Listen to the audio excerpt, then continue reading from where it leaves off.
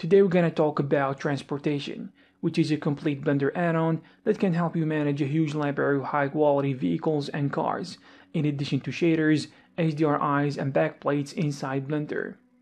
This add-on can basically be a great and easy way for creating highly realistic shots that include vehicles.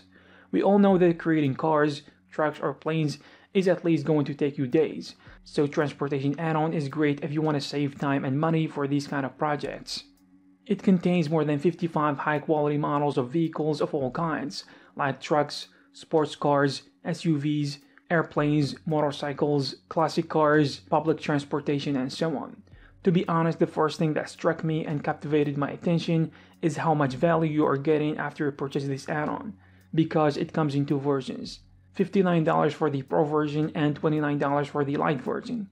So in 2 clicks, you will choose your vehicle category from the 55 models PBR ready models and import them into Blender. Change the color of the car using already configured car paint or create your own paint with the Transportation editor. There are also more than 70 HDR eyes optimized for Blender that are included in the package. They are light and easy to use, and they can generate fast and super realistic results. And of course, in addition to more than 320 backplates available in the background to embed your car in the image and get a photorealistic rendering super fast. This Blender add-on does not only have assets, but a lot of other features as well. For example, it has a beautiful and easy interface to make the use of the add-on pleasant. It is clean and very fast to understand for those who don't have a lot of experience. One of the features that you will need is the ability to easily stick the vehicle to the surface with the snap to ground button, because sometimes when you add the vehicle to the scene, it will not be positioned properly. The vehicles are attached, but if you want to edit them, it is possible with the Make Editable button. You can change the mesh, materials, and textures, meaning that the models are completely customizable. Also, it is important to mention that all cars, motorcycles, trucks, and so on will be rendered correctly using the real-time render engine Eevee, in addition to cycles as well.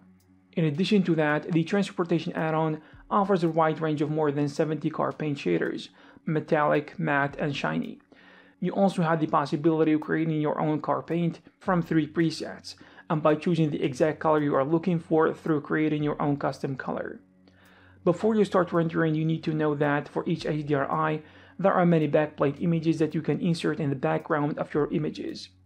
Just to be clear, backplates allow you to insert 3D vehicles directly onto the high-quality image for better rendering and integration of the objects with the scene. And to achieve even more believable results, you can create a transparent shadow on the ground.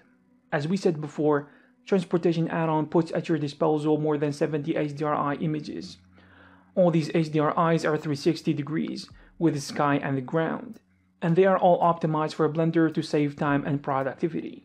They are neither too big nor too small, but perfectly adjusted to obtain realistic lighting and very fast rendering. In general, they are faster than most HDR eyes, in addition to the fact that you will not have to pay for all these HDR eyes, which is fantastic by the way. In the Pro version, you have 55 3D high-quality vehicles, which means you are paying around $1.18 per vehicle, if we look at it from the perspective of the value you're getting from the models.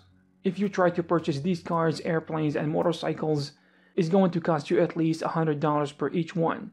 For me, this is kind of mind-blowing, so if your work includes vehicles, I could not emphasize how valuable this add-on is, because you'll be saving yourself thousands of dollars. If you want to take a look at this amazing add-on, you can find it in the link in the description. I hope you found this video useful and informative. If you have something to add, you can leave it in the comment section below. Also, you can check some of our previous videos. Thank you very much, and I'll see you in the next one.